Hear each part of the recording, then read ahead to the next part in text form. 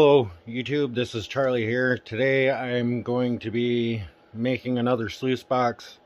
I'll show you what I'm using to make the sluice box, so follow me. With it being Wisconsin, you're gonna get snow. But what I'm using is I'm gonna take a piece of this old swimming pool I got here and use that to make a sluice box.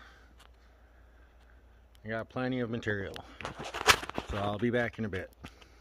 So what I did is I took part of the top rail, which if you look at it, it should work pretty decent for a sluice. I'll end up using this. I've got the ends marked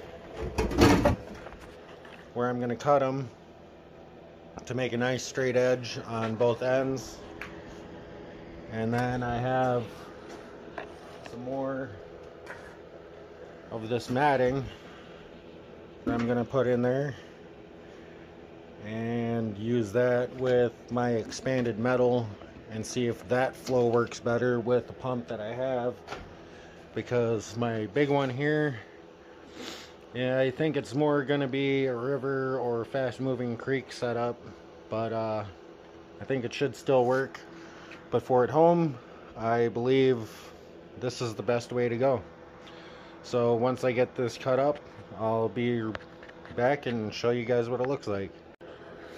Now that I have that cut up, looks like it'll work decent. The only thing that I might want to do is trim the one side up. It is a little bit higher than the other, or I might be able to flatten down this edge just a little bit, just to bring it down. Yeah, I think I'll do that, at least up to this first ridge here, across here. Try and get that bent down a little bit more and see if I can get it a little bit flatter so both sides match up nice.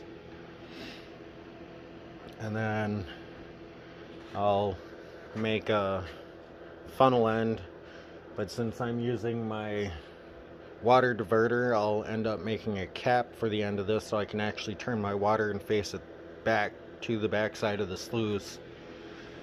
That way it's got more rolling action in the back end of the sluice box, and then that should help with material working its way down on the sluice. So I'm gonna start getting that put together. Sorry that I'm not recording everything in one go. I have to use my phone yet, and the case that I've got, it does not work in my makeshift tripod, which is right there. Alright, well, I'm gonna get started on that and I'll be right back. Well, I finally got it all together. Water flow looks a lot better in this one. As you can see, I got the expanded metal in there. I've got a makeshift mat that I had made a while back that I'm going to try for the top of this, see if that helps out. But the water flow in here is looking good.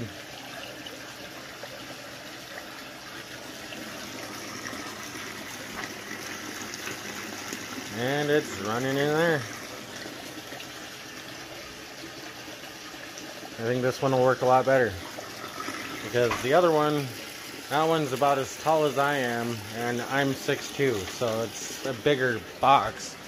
Might end up using that one for a high banker or something. But